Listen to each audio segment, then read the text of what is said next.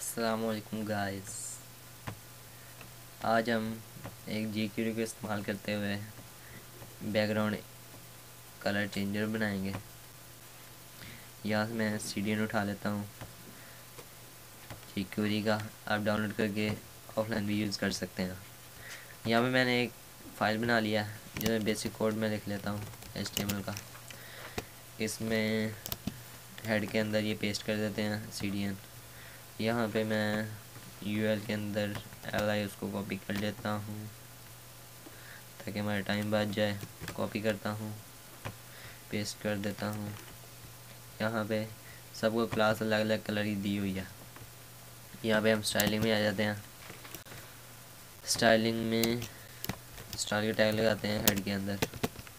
उसके अंदर पहले यूनिवर्सल ऑपरेटर को सेलेक्ट कर लेते हैं, मार्जिन 0 कर देते हैं और पैडिंग 0 कर देते हैं और बॉक्स साइजिंग बॉर्डर बॉक्स कर देते हैं। बॉडी को सेलेक्ट करते हैं, उसमें विड्थ देंगे 100% और हाइट देंगे 100 VH का मतलब होता है व्यू हाइट। बैकग्राउंड कलर दे देते हैं, हम ब्लैक दे देते हैं, आप कोई भी दे सकते हैं। यहाँ पे हम पहले UL को सेलेक्ट कर लेते हैं, उसमें लिस्ट स्टाइल नन कर देते हैं ताकि हमें डॉट नज़र ना आए। उसके बाद UL के अंदर li की विड्थ हाइट दे देते हैं,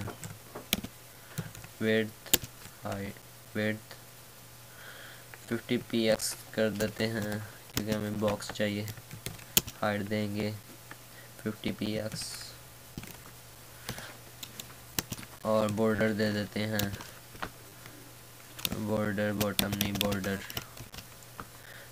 दे देते हैं 5px का सॉलिड और यहाँ से हैश वाइट दे देता हूँ क्योंकि बैकग्राउंड ब्लैक। अब इसको सेव करके देख लेते हैं। यहाँ से ओपन इन ब्राउज़र कर लेते हैं। यहाँ पे आपको नज़र आ गया होगा अभी ये अंदर कलर कोई भी फिल नहीं किया आपने बॉक्सेस के। यहाँ पे हम इसको सेंटर में लाने के लिए UL के अंदर डिस्प्ले फ्लेक्स कर देते हैं। आप चाहते हैं तो इसकी भी मैं वीडियो डाल दूँगा। Display justify content centre, align item centre और इसकी हाइट देंगे तो वो पेज के बिल्कुल सेंटर में आ जाएगा। कंट्रोल सेव करते हैं और ये देखें। अब जो li है UL के अंदर जो li है उसकी डॉट क्लास जिसकी रेड है उसको बैकग्राउंड कलर दे देते हैं रेड। तो नीचे कर देता हूँ रेड। अब इसको 3 दफ़ा और वेस्ट कर लेते हैं। यहाँ पे ग्रीन है, कॉपी करता हूँ,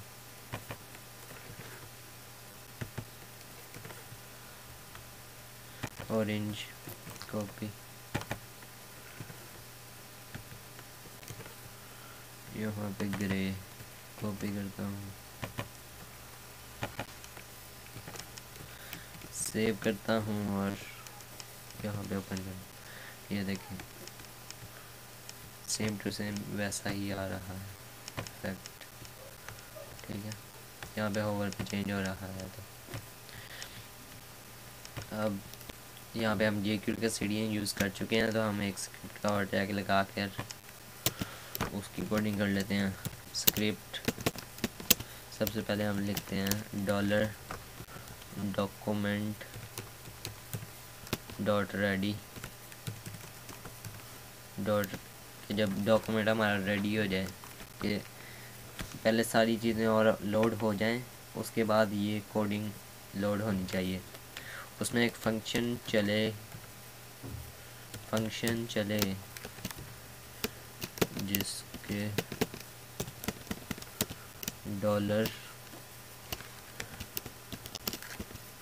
$UL के अंदर जो li है उसके ऊपर अगर होवर हो। अब हमारे पास 4 हैं तो चारों में से किसी पर भी होवर हो तो उस पर ये वाला फंक्शन चलना चाहिए। जिसमें हमारे पास है डॉलर। पहले एक वेरिएबल बना लेते हैं कलर नाम का, उसमें वैल्यू स्टोर कराते हैं डॉलर दिस के जिस एल पर होवर हुआ है उसकी वैल्यू गेट करने के लिए दिस इस्तेमाल करते हैं। और एट्रीब्यूट क्लास है, हमने हर क्लास को इसको डबल कोड या सिंगल कोड में दे सकते हैं। और डॉलर बॉडी कर्ली ब्रेसेस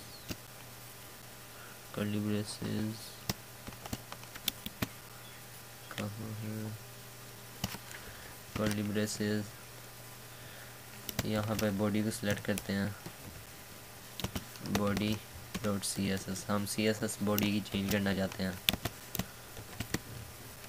यहाँ पे पहली वैल्यू आएगी बैकग्राउंड कलर हम चेंज करना चाहते हैं, कोमा देके उसको किस से रिप्लेस करना चाहते हैं, जो हमारा कलर वेरिएबल में जो वैल्यू स्टोर हुई है उसको हम यहाँ पे कर देंगे कि उसको कर दो ये होवर कर देना। ये देखें, अब अगर इसकी जगह अगर हम इमेज यूज़ करना चाहें तो वो भी यूज़ कर सकते हैं। यहाँ पर इमेज यूज़ करते हैं तो कोडिंग हमें थोड़ी सी चेंज करनी पड़ेगी। यहाँ पर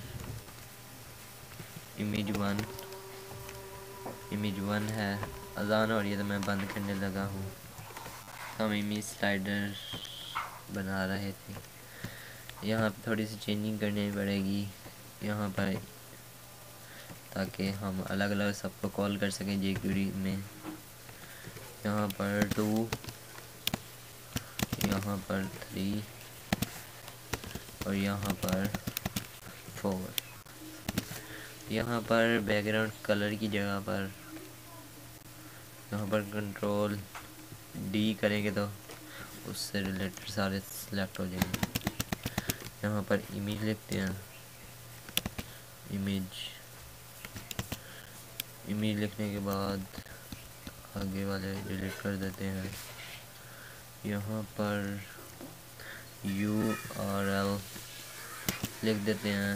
अभी इमेज मेरे पर कोई पड़ी हो तो इमेज पड़ी हो तो मैं देख लेता हूँ। तो यहाँ पर CSS ने इमेजेस में जाकर ये मैं 3-4 उठा देता हूँ, कॉपी करता हूँ और यहाँ पर पेस्ट कर देता हूँ। यहाँ फोल्डर में आता हूँ, यहाँ पे बाहर पेस्ट कर देता हूँ। यहाँ पे हम यहाँ पर img1 और img2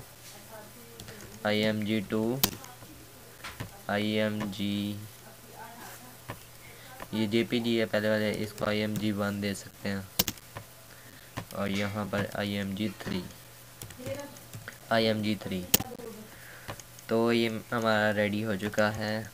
अब यहाँ पे कोडिंग में आते हैं तो यहाँ पे बैकग्राउंड में img1.jpg।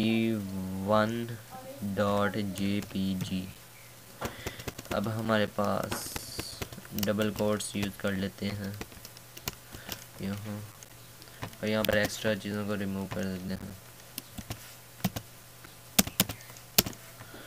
यहाँ पर ये है, यहाँ पर 2, यहाँ पर 3 और यहाँ पर PNG डाल देते हैं 1 के साथ। यहाँ पे हम प्रीव्यू यहाँ पे देख लेते हैं कि कैसा हमारा नज़र आ रहा है। यहाँ पर तो कुछ भी नहीं आ रहा, क्यों नहीं आया? हाँ, यहाँ पर ये कॉपी कर लेते हैं, इसको सबको सेलेक्ट करके पेस्ट कर देते हैं। यहाँ पर 2, 3, 4 सेव करने के बाद अब प्रीव्यू में जाकर देखते हैं।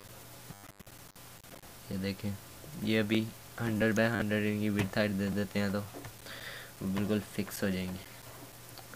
यहाँ पर हम जाकर पूरी यहाँ तक कंट्रोल डी यहाँ पर सेलेक्ट करने के बाद एंड पे चले जाते हैं, एंटर करते हैं, बैकग्राउंड रिपीट नो रिपीट और बैकग्राउंड साइज 100% कवर की बजाय 100% ज़्यादा बेटर रहता है। तो आप सेव कर लेते हैं इसको। यहाँ पर आकर यहाँ पर ये अब इनकी विड्थ हाइट बढ़ा लेते हैं अगर हम चाहते तो। कोडिंग को छोटा करने के लिए हम कर सकते थे ये सबकी बजाय सिर्फ इसमें रिपीट नो रिपीट लिख देते हैं। कॉपी करते हैं यहाँ पर इस तरह पेस्ट कर देते तो वो सब में अप्लाई होता है, लिख लिया है। तो अब इसकी विड्थ हाइट बढ़ा देते हैं और ये बॉर्डर भी कम कर देते हैं, 2 पिक्सल कर देते हैं। यहाँ पर 150 बाय 150 कर देते हैं, जो मेरे ख्याल से सूटेबल रहेगा। यहाँ पर ये देखें, अब इन पर होवर करने से इमेज बैकग्राउंड की चेंज हो जानी चाहिए। बैकग्राउंड पे भी कोई ना कोई इमेज होनी चाहिए, अगर ना भी हो तो हम CSS में यहीं पे कर लेंगे। यहाँ पे जो डॉट इमेज 1 है उसको होवर हो तो ये हटा देते हैं। होवर हो तो बैकग्राउंड इमेज जो है, बैकग्राउंड इमेज कौन सी हो, URL कौन सी हो, उसकी वैल्यू अगर पूरी दे रहे हैं, वेरिएबल को डबल कोड में नहीं लिखते, वैल्यू को डबल कोड में हम लिखेंगे। यहाँ पर सिंगल कोड यूज़ कर लेते हैं, ना भी करें तो कोई मसला तो नहीं है, लेकिन सिंगल कोड कर लेते हैं। और img1.jpg सेव कर लेते हैं। तो देखते हैं कि चेंजेस हुई कि नहीं। ये देखें बैकग्राउंड में भी सारी अप्लाई कर देते हैं, वो जो रिपीट नो रिपीट वो ये विड्थ हाइट 100 कॉपी, ताकि जो बैकग्राउंड पे इमेज आ रही है वो बिल्कुल सही हो जाए। यहाँ पे सेव करते हैं, यहाँ पे आके लोड करते हैं। ये देखें अब और इमेजेस के साथ भी ऐसे ही करेंगे। यहाँ से इस पूरे को कॉपी करते हैं, पेस्ट पेस्ट पेस्ट। अगर चाहते तो उसी तरह कलर की तरह क्लास को भी पिक कर सकते थे और इमेज का नाम वहीं से कॉल करा सकते थे, लेकिन ऐसे भी ठीक है। यहाँ पर 2 3 और यहाँ पर 3 और यहाँ पर PNG 4 3 और यहाँ 2। तो यहाँ पर आकर सेव कर यहाँ पर ये हो और क्या हो और इमेज भी चेंज हो सकती है। इसको हम बॉटम पे ले आते हैं।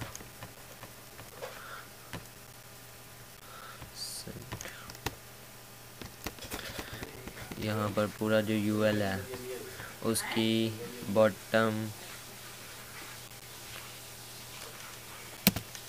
पोजीशन दे देते हैं एब्सोल्यूट और इसकी पोजीशन हो जाएगी रिलेटिव और पोजीशन रिलेटिव हो जाएगी। यहाँ से बॉटम कर देते हैं 10 px, बॉटम से थोड़ी सी ऊपर हो। तो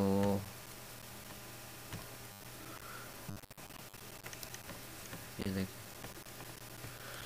बॉटम अप्लाई नहीं हुआ, बॉटम 0 और लेफ्ट से 45 परसेंट कर देते हैं, परसेंट करके देखते हैं। ये लेफ्ट से हो गया बॉटम 0, इम्पोर्टेंट कर देते हैं।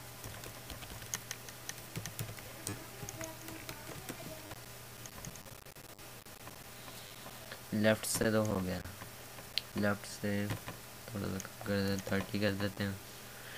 और यहाँ से टॉप से 100 कर देते हैं, 100 नहीं 80% कर दें तो ठीक है। ये देख, ये 20% इसकी तकरीबन विड्थ हो गई यार, थोड़ा सा इसमें और इमेजेस ऐड करके तो उसको भी कर सकते हैं। तो आपको कैसा ट्यूटोरियल लगा ये? हमने एक ये बनाया कलर चेंजर और एक बैकग्राउंड इमेज चेंजर। कमेंट करके ज़रूर बताइएगा और चैनल को सब्सक्राइब कर लें न्यू नोटिफिकेशन के लिए। Okay bye bye.